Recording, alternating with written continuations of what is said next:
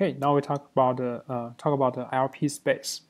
So we're going to show that the LP space, which is a set of functions that have finite LP norm, and this space is a metric space. Okay, first of all, we're going to identify two functions, f and g, if they are equal almost everywhere. So in this case, we just treat them as the same function.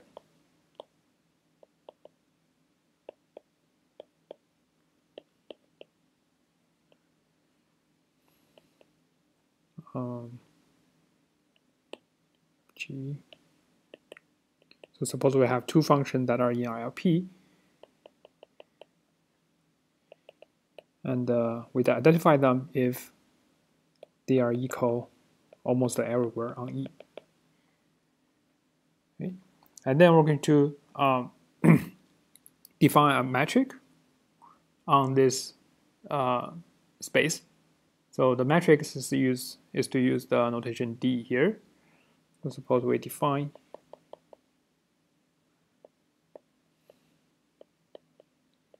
a metric, this D, which is for any two elements in this space,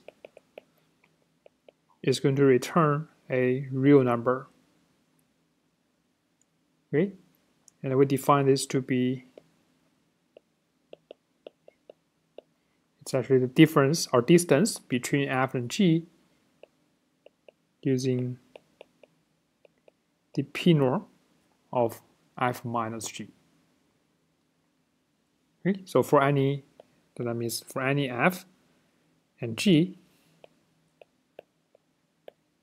we're going to define this to be the difference between the two. So this D, it's a metric, then it has to be a mapping for a pair of elements in the space, and it is going to return a real number. So we're going to show that this is a metric, meaning that we need to show that this D is a negative definite, or I should say it's positive definite in the sense that for any f and g, this value is going to be greater than or equal to 0, and the distance is equal to 0 if and only if f and g are equal, in this sense. Okay, and that's the first one. The second one is we need to check. So that's the first one. We need to check that the distance between f and g, is always greater than or equal to 0, and the distance between them is equal to 0 if and only if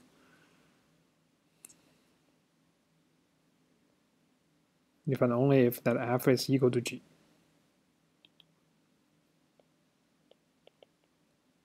Okay, and that means they are equal almost everywhere. So that's the first one we're going to check. Second one is it is a symmetric. The distance or the difference between the two, between f and g, is the same as the difference between g and f. And the third one, which is often the most important one right here, is that, or the most difficult one to check, is that the triangle inequality, which means that for any f, g, and h, we need to have this h and g. Okay, we need to show that these three are true for any functions f, g, and h in LP space. Okay, so it's pretty easy to show the first two because of the definition here, right? And it is equal to 0 if and only if f and g are equal almost everywhere. This is because when they're equal to 0, then we have this for p, this is equal to 0. And that just, if this is equal to 0, means that this one is equal to 0 almost everywhere in E. And that also means that f equals to g almost everywhere. And it is also obvious that they're symmetric. The distance is symmetric. And also the triangle inequality is due to the Minkowski inequality we showed last time. Okay, this is because that the f minus g, p norm of that, is shown to be less than or equal to the f minus h p norm plus the p norm of h minus g. Okay, this is by Minkowski's inequality. Okay, so this shows that this is actually a metric space. This LP space is actually a metric space with a metric defined in this way. Okay, and there are several questions related to that. For example,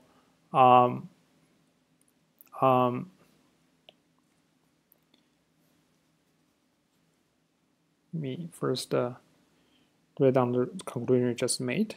The definition says that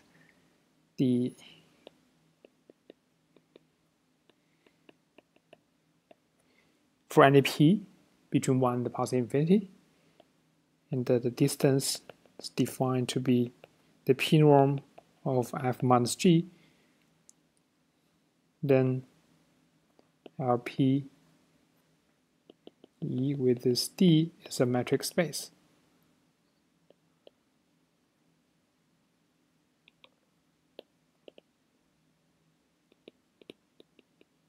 Okay, so we're going to show a few important properties of the LP spaces. The first one is the most simple one, which says that if you have fk minus f, the p norm of this goes to 0, as k goes to infinity, then the norm of fk goes to the norm of f. Okay, and this is really easy to show using the triangle inequality, because we just know that the p norm of fk minus the p norm of f, you take the difference of these two, is going to be less than or equal to the fk minus f p norm, right? This is by triangle inequality, or the Minkowski inequality. We have this, and this goes to 0, means that the left-hand side goes to 0. And that also means the norm goes to that. So this is weaker. This is weaker than that. This is basically means that fk convert to f, and this only means that the norm, or the size, or the length of fk converts to the length of f. Okay? This definitely is weaker, but it's a very easy conclusion can make. The next one is important. We're going to show that the LP space is complete. Okay, this is really important.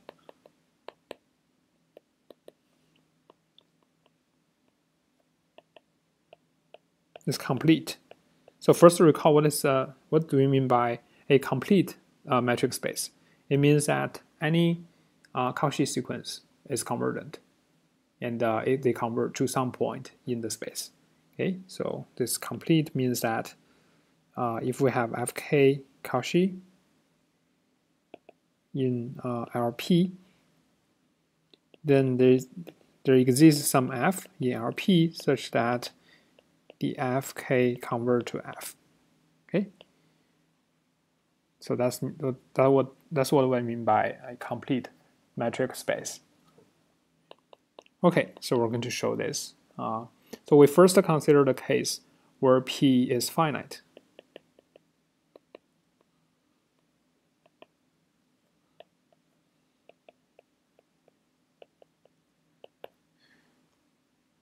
Okay, so in this case, we first know that suppose we have a Cauchy sequence.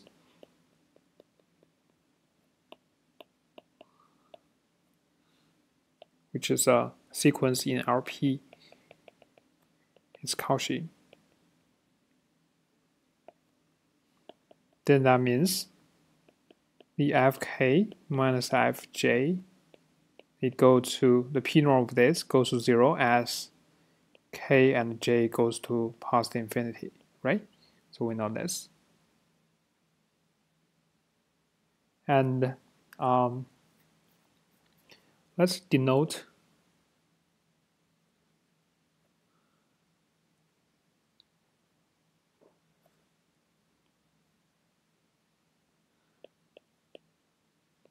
a common notation we had earlier.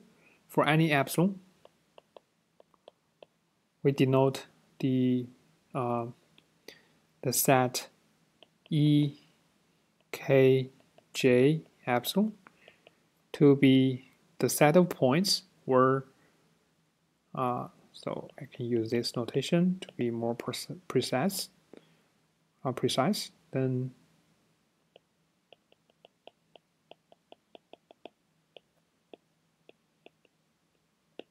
this is a notation, or for simplicity, we often just write it as this. Okay, so let's denote this. Well, if we can show that for any epsilon, this set goes to the measure of this set goes to 0 as k and j goes to infinity, then we can show that this sequence fk converges in measure, or is Cauchy in measure. Right? That's the definition for Cauchy in measure. And let's see if that's the case. So on the one hand, we know that the fk minus fj, let's use the p norm. We know that this is going to converge to 0. Right? This is because the sequence is Cauchy. It's a Cauchy sequence in the LP space. On the other hand, we know this is bigger than or equal to. This is a common trick we use. This is bigger than or equal to if we take the measure, take the integral only on this set, which is a subset of E, and then take the integrand here, and we know that this is true. This inequality is true because we take a non-negative integrand over a smaller set, so we're supposed to get a smaller value. But on this set, we know that this quantity here is bigger than or equal to epsilon. And it's power p, so it's bigger than or equal to epsilon, or epsilon to the power p times the measure. So it's bigger than this. EKJ epsilon, and less than that. And apparently this is bigger than or equal to 0. Well, so this is going to, on the right hand side, it goes to 0 as k and j goes to infinity. And on the left hand side, we know that this is fixed, epsilon is fixed, so that means this one goes to 0. Okay, and this one goes to 0 as we said earlier. This means the set of function fk, set of functions fk is, or sequence of functions as fk is Cauchy in measure.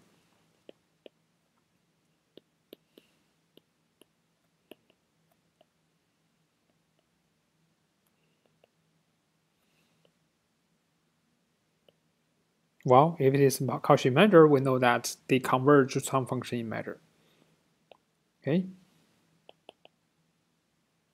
and so we know that there exists a measurable function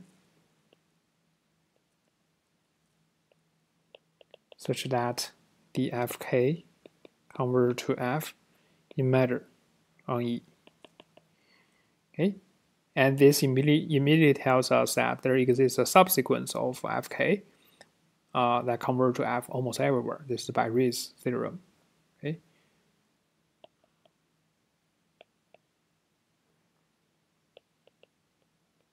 There exists a subsequence, we call it fkj, such that the fkj converge to f almost everywhere in E.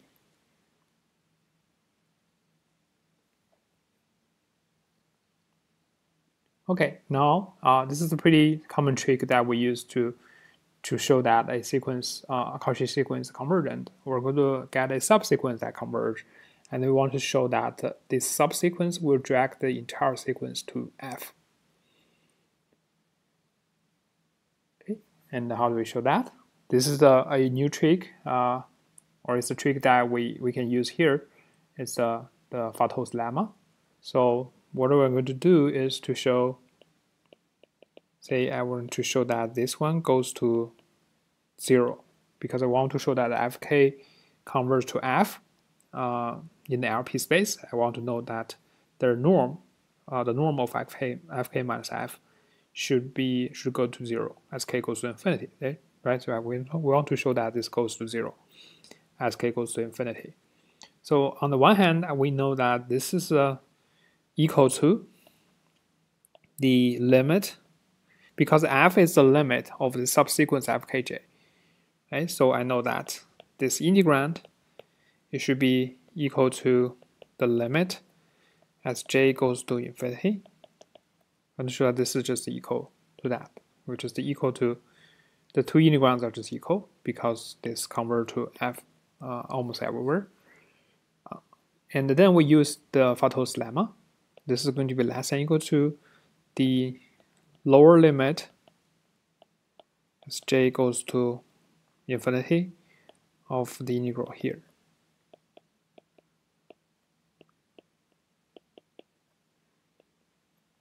Okay. So this is always true, no matter what the k is. Right? This is true no matter what the k is. Now, we let k go to infinity.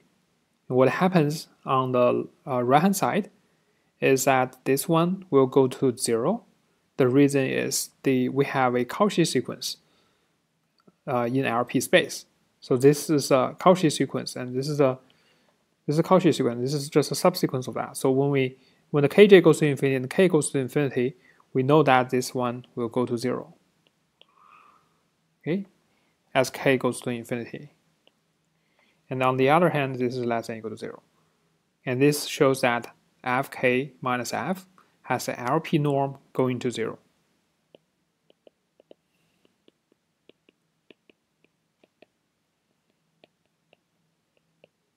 As k goes to infinity. Okay, so this shows that fk does go to convert to f, and the only issue right now, only remaining issue right now is that if this f is in LP. Well, this would be easy to show because the p norm of f is going to be less than or equal to the fk minus f plus the p norm of fk by triangle inequality or by the Minkowski inequality. And we know that each function in the sequence is in LP, so that means this is finite. For any fixed k, this is finite. And for any fixed k, we know that this is going to be bounded by some number. For k large enough, this is going to be bounded by, say, epsilon. And this is going to be a finite number for that k. Then the right-hand side together is finite. And this implies that the f is in LP as well. So we found we found a function f, which is also in LP, and the difference between the p norm of the difference goes to 0 as k goes to infinity, and that means this LP space is complete, right? So now we showed that case when the p is finite, and it is similar to show that for the infinite p equal to infinity. So.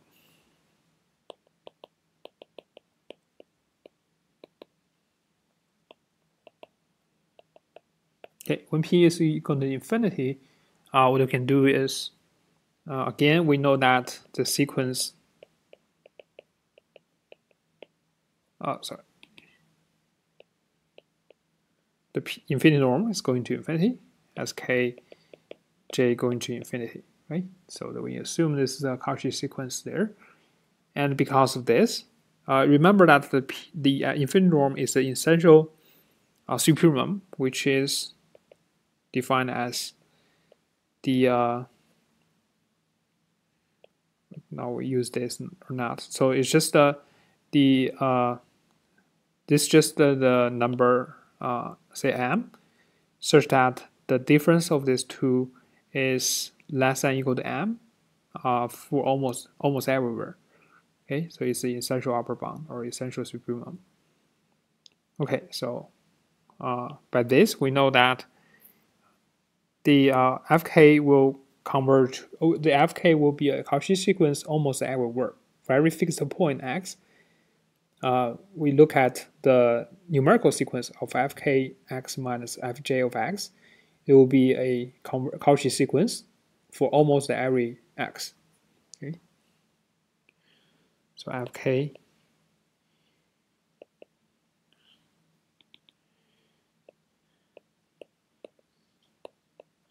is Cauchy almost everywhere. Okay, or in other words,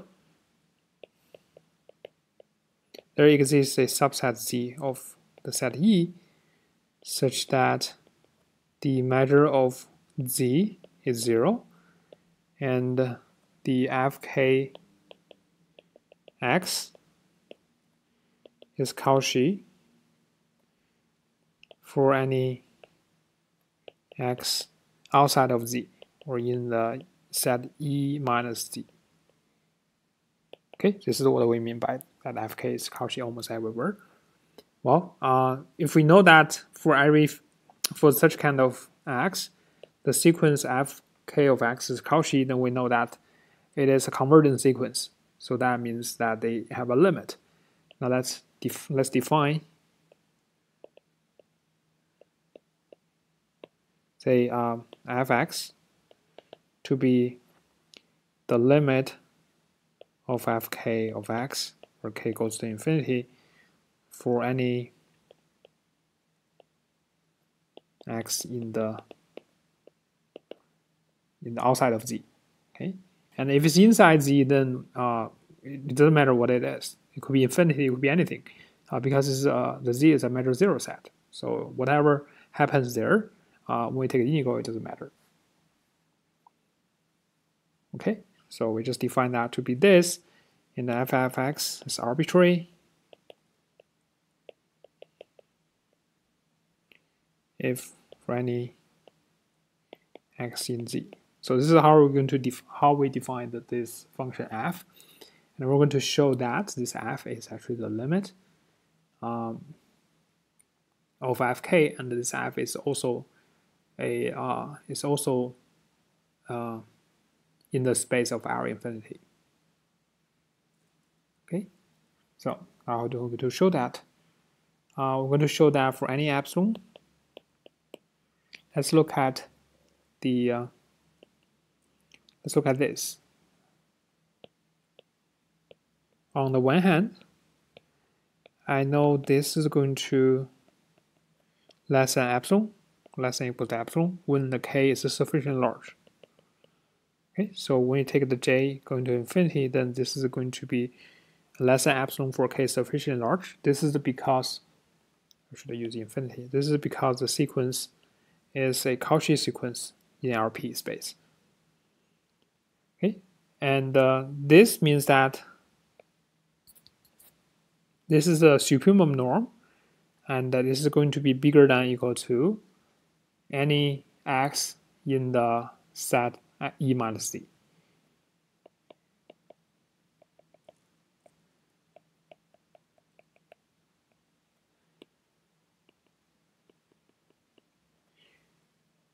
Because this is a essential upper bound, and this is just any specific point.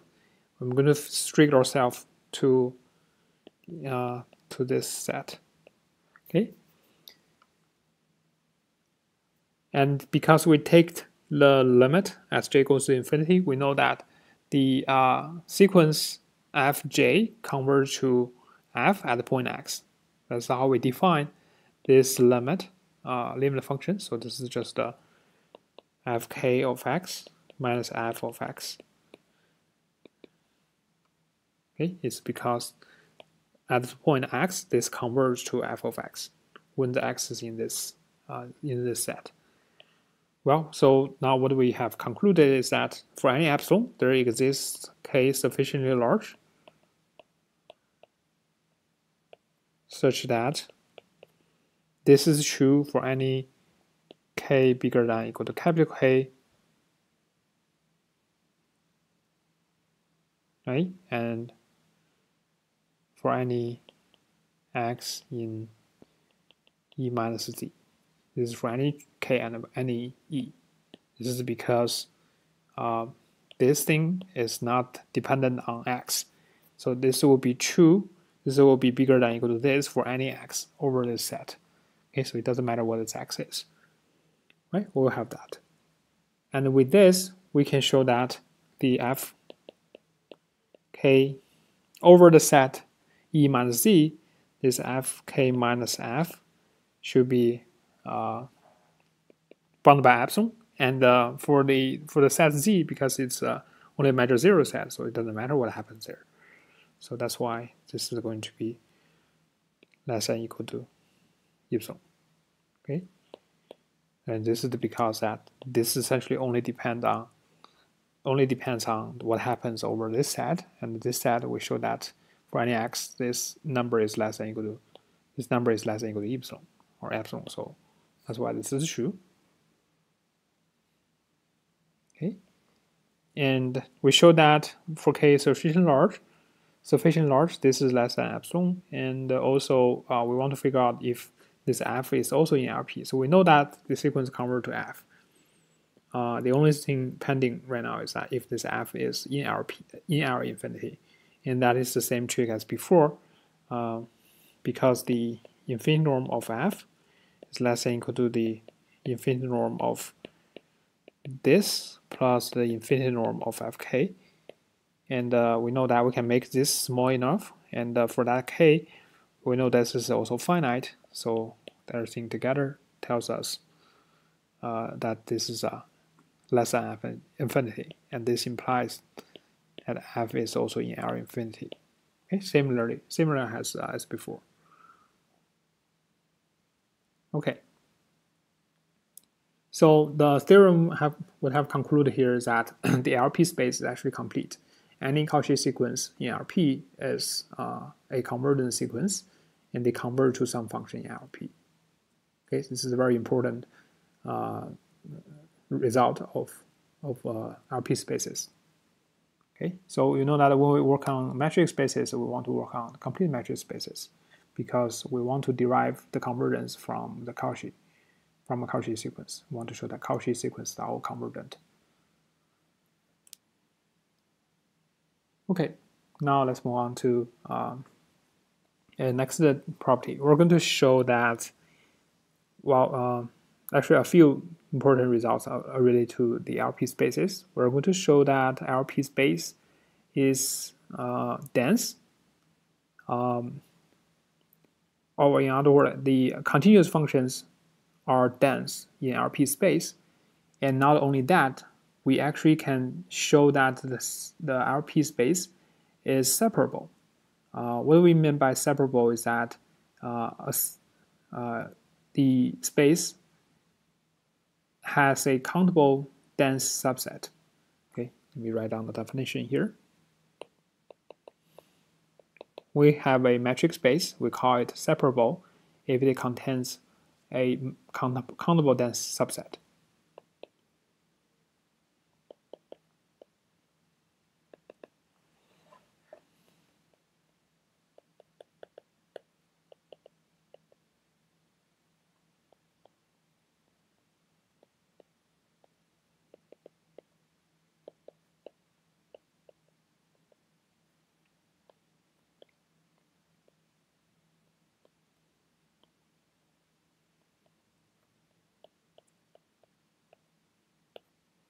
Okay, we first know what is a dense subset, right? A subset is called dense in X, means that for any point in X, we can, and for any point in X and for any epsilon, we can find, this is the X. We have a dense subset means that for any point X in the set, and for any epsilon, so we can draw a ball centered at X with the radius epsilon. For any such ball, it doesn't matter where this X is, and no matter how small the epsilon is, there will be always some point in the ball that is from the subset. In this case, we call that subset a dense subset. Okay, a typical example is the rational numbers in R. We know that R is a metric space. Okay, the R is a metric space, and you look at all the rational numbers together.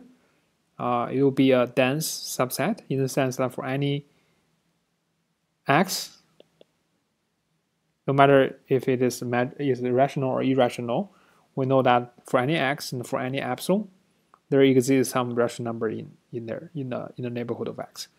Okay, so the set of rational numbers is a dense subset of R, and not only that, it is a countable dense subset. If this dense subset is also countable, then we call it a countable dense subset. Then that is also the situation for R. The rational numbers are countable, and it's dense in R. And if the set X contains a countable dense set, we can call it a separable space. Okay, and in this case, you can see this R is a separable space because it contains a countable dense subset, the rational numbers. But we are considering general metric spaces, especially we're going to consider the LP space, and the D is defined to be the norm or the difference, the norm of the difference between two functions. So we're going to show that is also a separable space. Okay.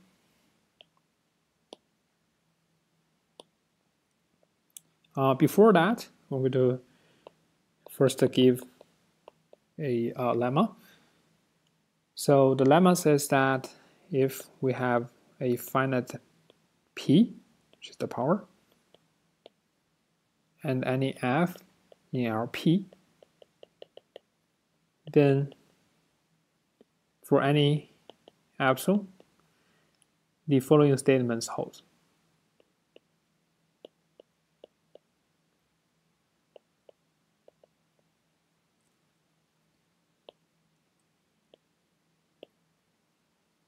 Okay, so the first one is that there exists a continuous function g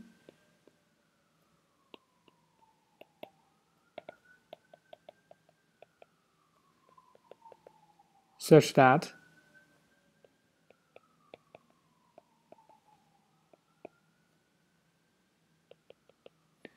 the integral of the f minus g, p norm of f minus g is less than epsilon. So this basically means that if you can take this p's root on both sides, and then essentially just means that this is true, right?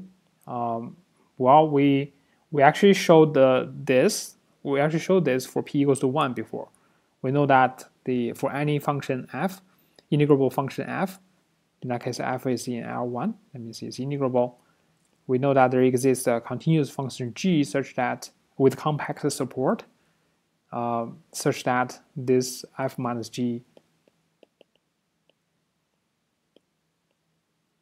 is less than epsilon, no matter how small the epsilon you chose at the beginning.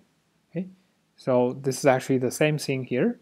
We can find a continuous function g, with compact support.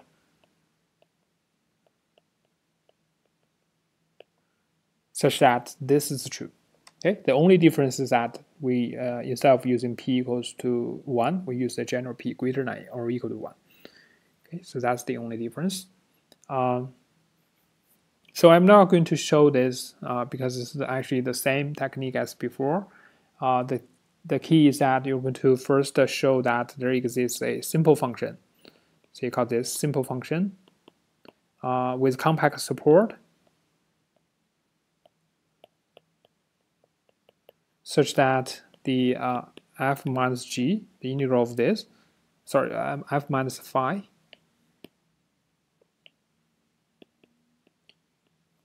is less than, say, epsilon or half epsilon, whichever you want. Let's say half epsilon.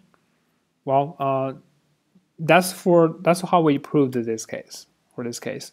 But if the p's power is the same, you know that you can find this simple function just by looking at, you can find the sequence that's monotone increasing to f.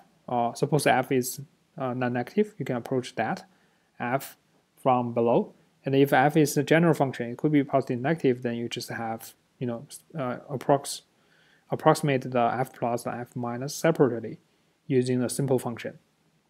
Okay? And you can do that, and you can make sure that f and the difference between f and the phi are arbitrarily small, right? The reason for doing that is you can actually partition the range into, say, first you have the gap as 1. We have this function, you have the gap 1, and you take, for each set, you take the, for example, for f falling into this 1 and 2, you're going to look at, say, this set, right? And then you're going to take a simple function like that, just like this.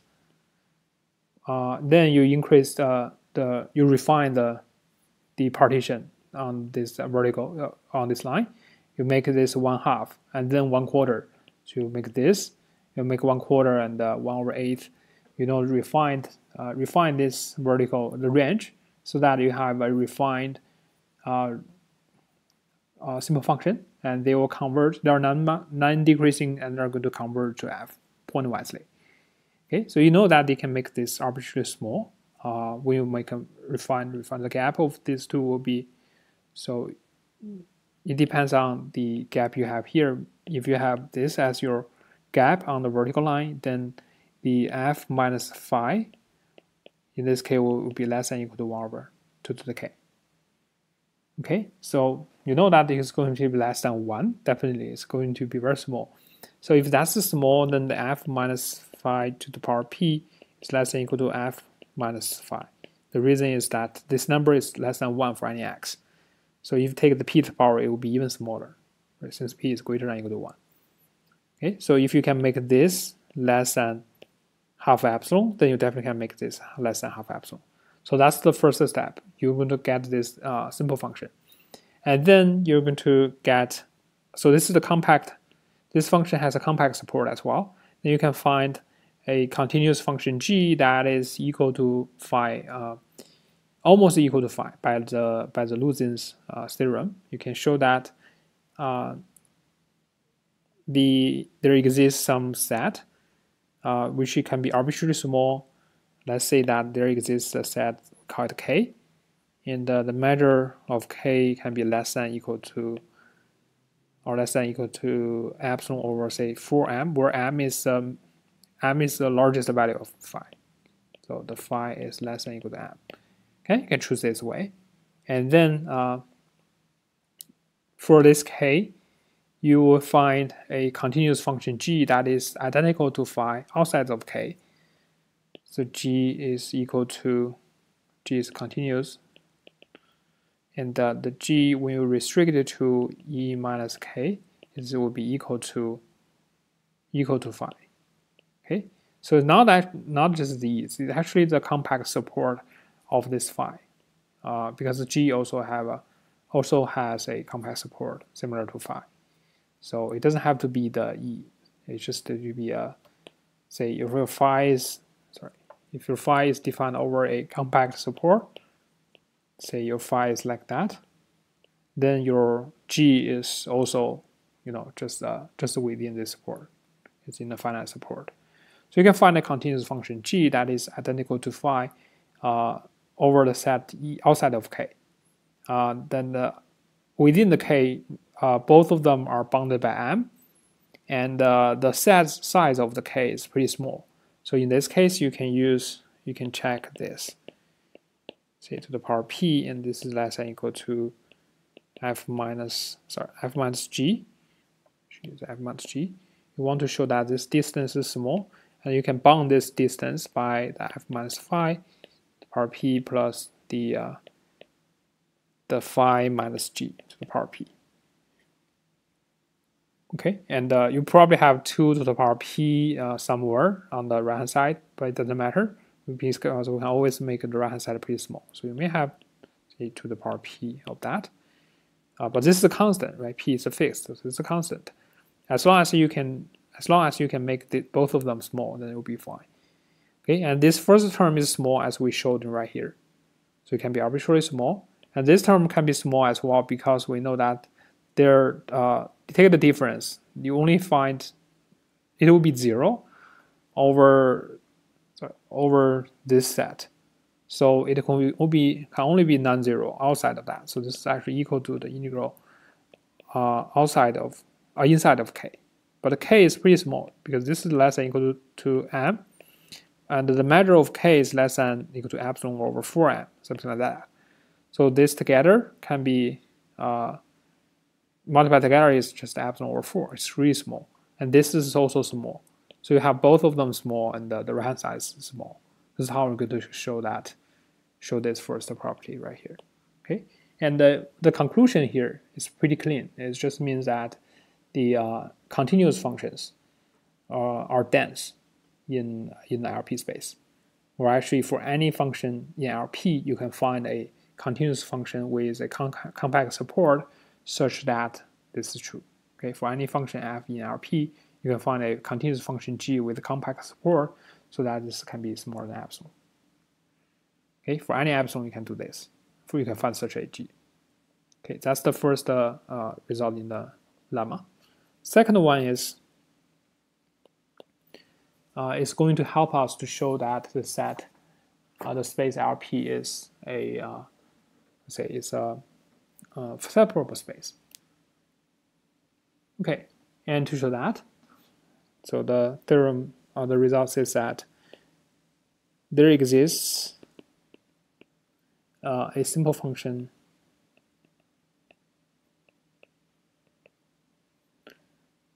phi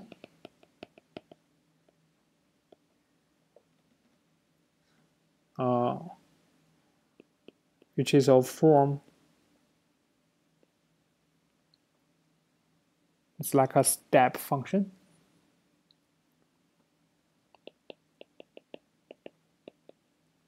Or simple function ci to ci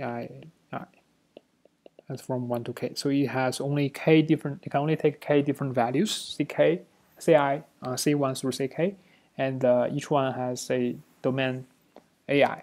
And this ai, we actually can consider the ai to be simple sets, in the sense that each ai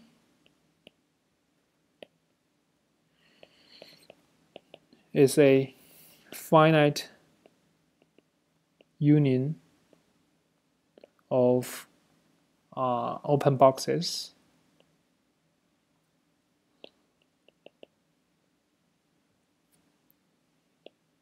on regular grid. So I'm going to explain what this is, regular grid. And it has compact support.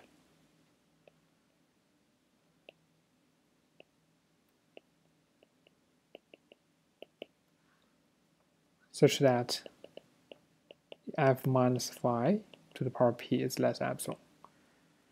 Okay, so I'm going to explain what this is. So we had a very clean result earlier. We showed that for any epsilon and for any f in LP, we can find some function g such that this is less epsilon. But right now, I'm going to show that we can find some phi that can be written in this way, so that this is also true. Well, we can pretty much get this if we only require phi to be a simple function, right? That's what one part of the proof we had in the first item. But right now I have a restriction that this AI is a finite union of open boxes on regular grids. So what I mean by that is this AI can be thought of as, if I draw the picture, we see that by regular grids, I mean those that are bisections. So I can have this, where this is 1, 2, 3, 1, 2, 3, and I'm going to show that first of all, each of this AI must be a compact support, must have a finite, must have a compact. So each of this must have a compact support. That's because this phi has a compact support. The other thing is compact support means that it must be bounded, right? Has to be, each AI must be bounded. So how I'm going to resemble this AI? I do this kind of partition of the space, and if the open box is inside the AI, then we'll put this.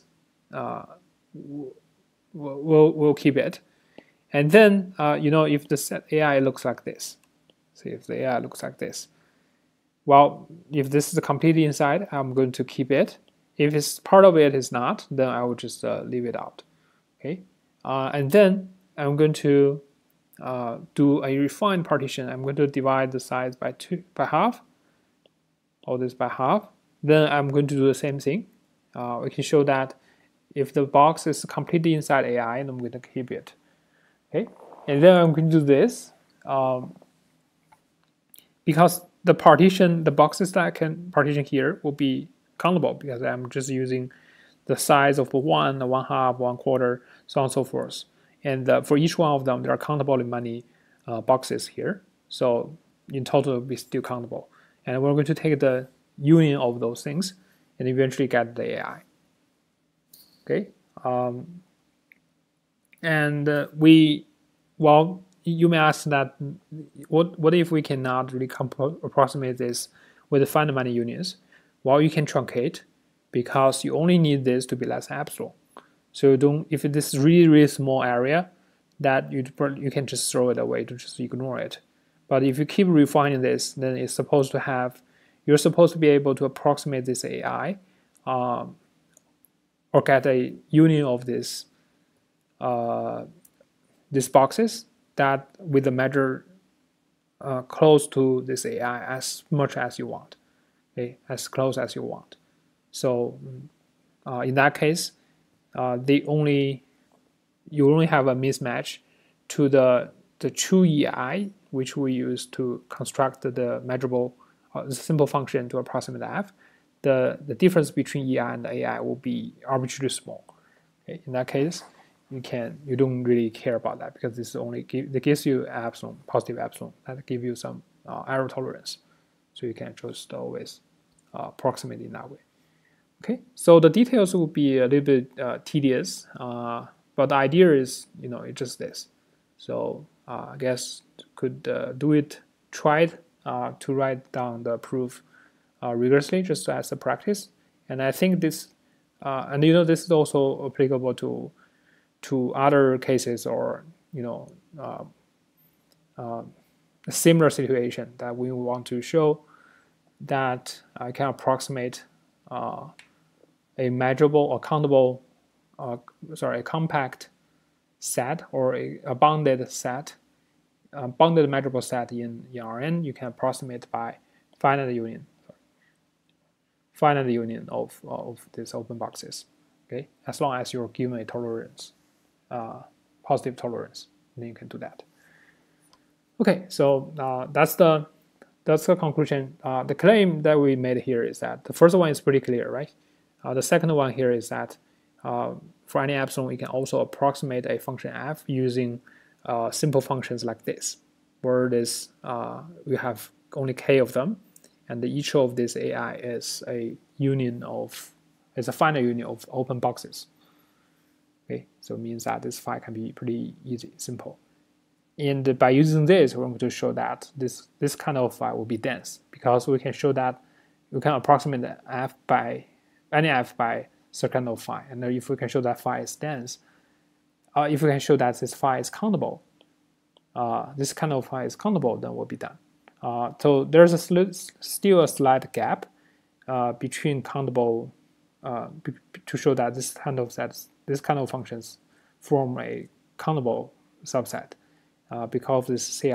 The Ci is a real number, but you can imagine that we can just replace this Ci by some rational number.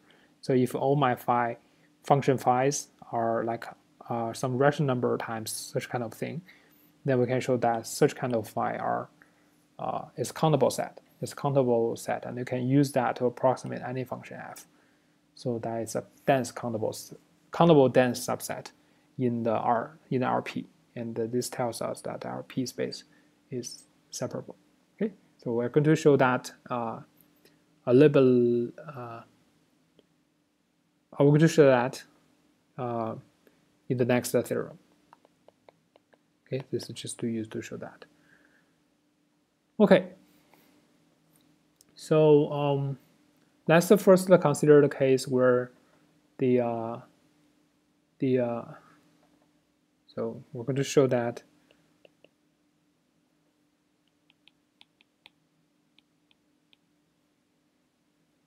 P be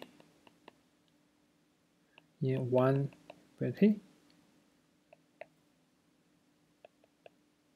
I'm going to show that the RP space is separable. Okay, so this is the main theorem in this section.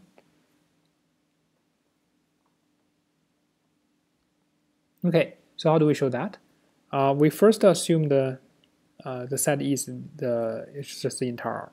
Okay, suppose for simplicity that we consider E just the entire n. Okay, so we're going to construct a countable dense subset of our P, and then we can show that this RP is a separable space. Okay, how do we show that? The idea actually came from what I just mentioned. We're going to approximate or any function using such kind of thing, where the CI, I'm going to replace that by rational numbers. So the idea is that for any epsilon, there exists a simple function as we show here, as we showed here. Right, there exists a simple function phi, which can be written as a sum of ci c ai, I is from 1 to k. This ai is the finite union of open boxes, okay, such that the f minus phi p norm of that is less than, let's say, half epsilon. Okay.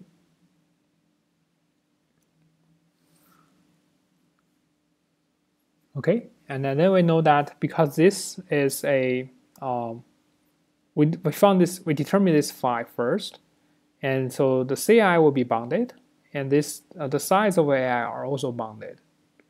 Right? Let's say that since they are bounded, we know that there exists some m large enough such that all the CIs are bounded by m, and all the AIs all these AIs have the measure less than m to the power p for any I. Okay, so we know that since they're all finite, so we can find such m. Okay, and then for the CIs, this is where we're going to make a difference compared to the lemma. We're going to choose a rational number Ri for each CI, so that the Ri is really close to CI. Okay.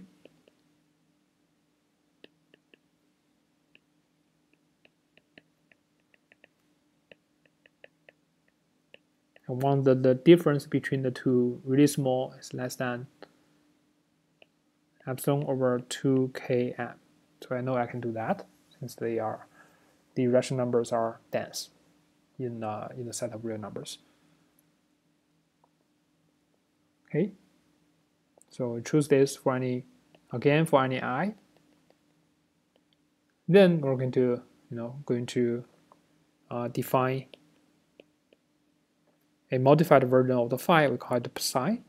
The psi to be this the same as phi, but with ci replaced with the ri.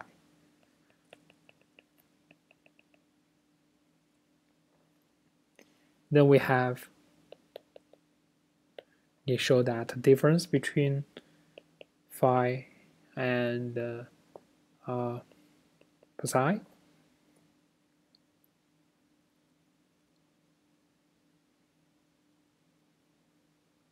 this is equal to, because both of them are like simple functions, so it should be, the first one should be ci cai.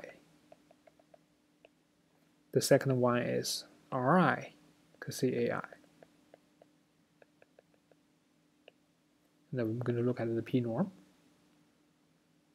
Okay, and apparently these two, I can combine the complement factors, so the coefficient of this term will be just ci minus ri.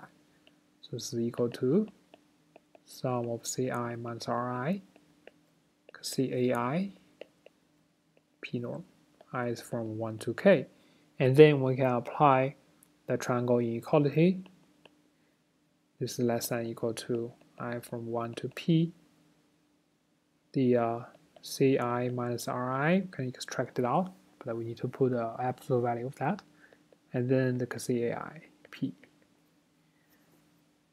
Okay, sorry, this is the k. Well, this kind of thing is just this things can be easily computed because let's say I have a general say I want to check its p-norm, then it will be just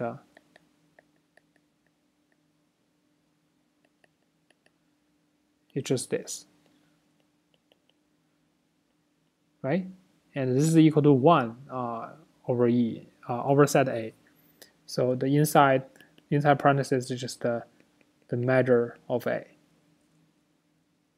right? Because it's equal to 1 over A over the set A is 0 outside of A. Okay, so this is just gives you 1. So this to the power 1 over P. Okay, and then we can see that this is just less than equal to, just equal to Ci minus Ri, and the measure of Ai to the power 1 over P. Okay, so now this is where we're going to use the bound we had. We know that each of this is less than or equal to, or just less than epsilon over 2km. And each of this is less than equal to m to the power P. So in total, this will be less than sum for I from 1 to k, epsilon over 2km times mp, but you take the p's root. So this will be cancelled with this m, and you have half epsilon over k for each term, but there are k terms, so this is just equal to half epsilon. So we show that for any epsilon, we can find a phi that is like this, such that the difference between these two is less than half epsilon. And this is on the other hand, we also have that this phi can be used to approximate f, and the difference is less than half epsilon. Then we know that difference, the p-norm of f minus psi is going to be less than epsilon by using triangle inequality, right? So f minus psi will be less than or equal to f minus phi plus the norm of phi minus psi. And on the right hand side, both of them are less than half epsilon, so in total that will be less than epsilon. And this is how we show that for any epsilon we can approximate. For any epsilon and any f in our P, we can approximate this f by such kind of functions. Okay. And on the other hand, we know that what are the set of functions like this psi? So it's like these things. Okay, and Ri is from Q. The AI is finite union of open boxes. Finite union of open boxes. So the party this set is countable because for each one of this is a countable, right? And this one we can form countable many of such AIs. And so this set gamma is actually a countable subset of the LP. And we also show that for any function f, we can find some psi from this set such that the difference of the two is less than epsilon. And that implies that this set is a dense, countable dense subset of LP. Okay, so we showed the case for E being the entire space Rn, or entire Euclidean space Rn. If it's just a subset of that, then we can, it's just similar, right? We just need to define the function g. Okay, so if the is general, the subset of that, then for any f, we can just define the g to be f times cos e. Okay, then this g is still defined Rn. Then we can find a function that has, we can just approximate g using the psi, and we can show that the g minus psi will have our p norm less than epsilon. And then you look at this our p norm, what that is, g minus psi, the p norm.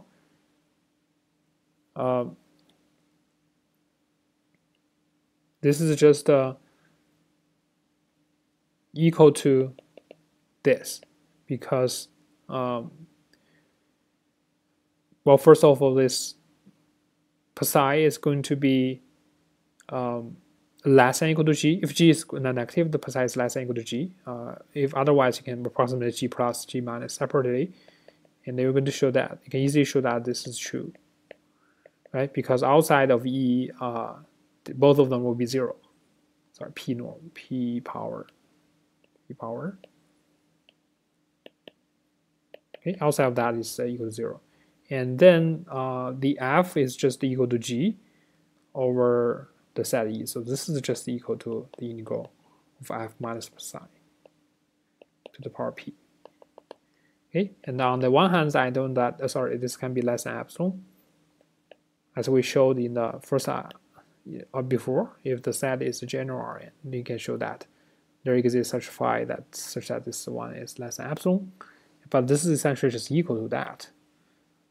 Okay, so that's how we show that this is also true for general measurable set E. Okay, it doesn't have to be the entire Rn.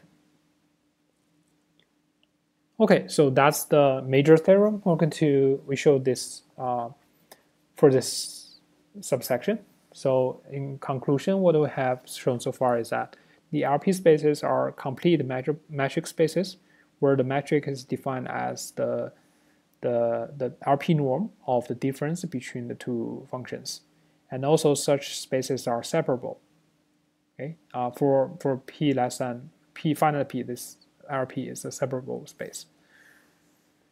Okay, so now let's look at one more example.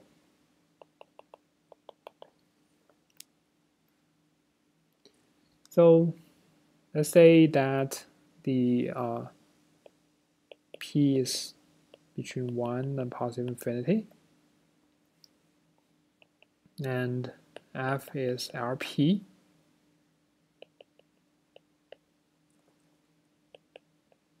We're going to show that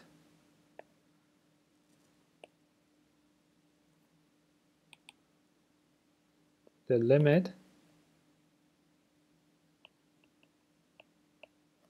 of this integral, which is f of x minus f of x minus t to the power p, as t goes to infinity. So the norm of t goes to infinity. While here the x is a vector because it's in Rn. The t is also the same vector, a vector of the same dimension as x. So they're all n-dimensional vectors. So that's why I have to say that this is a norm of t, or the length of t. So I'm going to show that this is going to be equal to 0. The limit of this goes to 0. Oh, sorry, it goes to, it's going to be 2 times this. Okay, so what this means, so basically you have a function f in Rp. That means that, well, within the compact support, the outside of compact support, this f, the integral of f will be arbitrarily small, right? Or in other words, for any epsilon, there exists a compact support such that outside of the support, the integral of f is less than the epsilon. Okay, and then this means that you basically shift this function. You shift this function, be plus or minus, doesn't matter. You shift this function by t, so it's like that.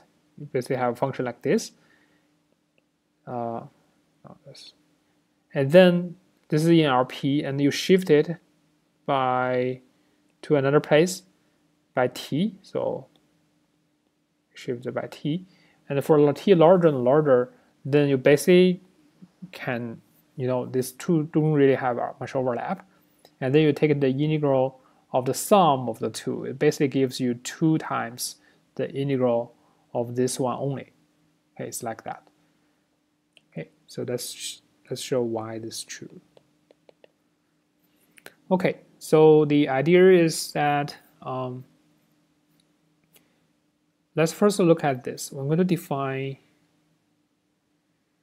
let's say this. For any epsilon, we're going to show that the difference of this minus this is going to be less than epsilon for t large enough, right? This is what we're going to show. Well, to show that, let's first show that for any epsilon, let's do a decomposition of f. Let f equals to g plus h be the decomposition. Since this the decomposition is done in the following way, because the set of continuous functions are dense in Rp, so this g, where this g is continuous with compact support, such that the f minus g to the power p is less than half or quarter of epsilon. Okay, let's let it be. That's strong. Okay, the p norm of that. Okay, so this is actually just the p norm of f minus g. Okay, there exists a continuous function such that with compact support, which is g here, such that f minus g, the p norm of that is less than f epsilon over 4.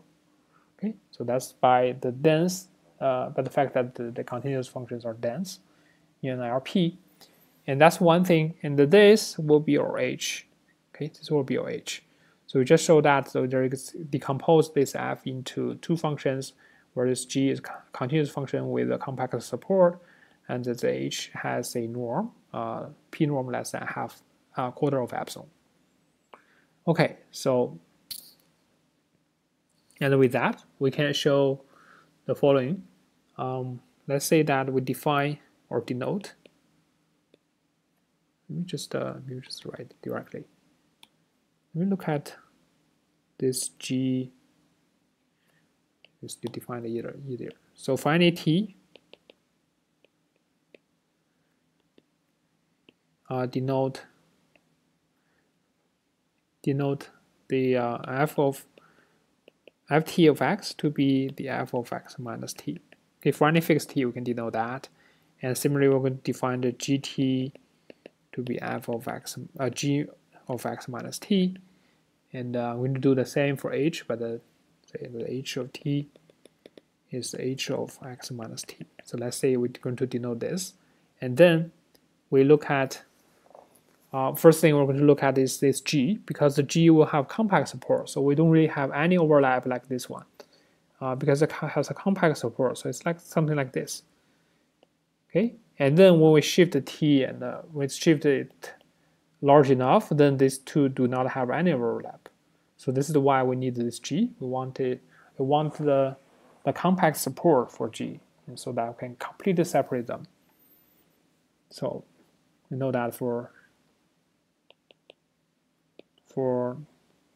t sufficiently large, or for t large enough, we know that you look at these two functions,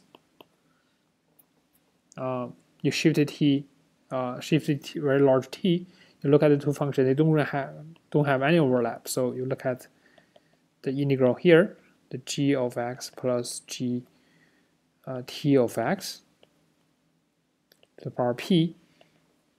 So this is like the gx.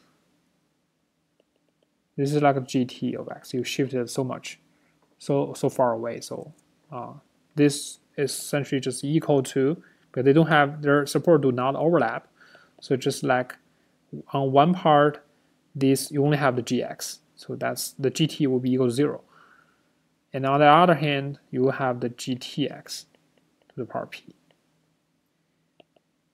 Okay, but you know that you shifted this, they will have the same Rp norm as this one. So we will get just 2 times the gxp. Okay, so that's so now we prepared everything we need to show the limit. So remember, the limit is to show that this f plus ft, the p norm. I'm going to show that this is a, originally want to show that the p norm f basically f plus ft p p to the power p is equal to 2 times, or is converging to 2 times the f p p. Now we take the p's root on both sides. I'm going to show that this minus 2 to the power 1 over p times f p. We're going to show this is less epsilon. Okay, that will be sufficient. And so we can just take the p's power on both sides, or on these two terms, we'll get the desired limit. Okay, we'll just look at this. So by triangle inequality, this is less than or equal to f plus ft p norm minus 1 gp norm plus the g, well, we have the constant, so just keep it. It's 2 to the power 1 over p gp minus 2 to the power 1 over p, and then p norm of f. Okay, simple triangle inequality between numbers. All right, so now this first term, as we just showed, this is the p norm of g, and it appears to be related to that, right? So you take the p's root of both sides. This term, we take the p's root, it will be this term. So that means this one, if we take the p's root, which will be just the p norm of g plus gt, that will be the same as this term. Okay, so that's why this is the f plus ft p minus g plus gt p. That's for the first term. Second term, well, we can extract this constant. Then we have the gp minus fp. Okay, the first term, we can definitely apply the triangle inequality. This becomes just a f plus ft minus g plus gt p norm. And the second one is just g minus f p norm, and then we have the constant right here. Okay, and this first one is going to give us the h plus ht, right, to the p norm, and the second one gives us this g minus f, which is also the p norm of h, the p norm of h, since f equals to g plus h. Okay, and then by triangle inequality, this is less than or equal to the p norm of that plus the p norm of hp plus this constant times the p norm of h. But remember that each one of them is less than a quarter of epsilon. So it's just less than this plus that times epsilon over 4. Okay, this will be less than 2 because p is greater than or equal to 1. So this is less than 2. So altogether, this will be going to be less than epsilon. And that is how we show that this, for t large enough, this will be less than epsilon. Okay, and that shows the limit right here.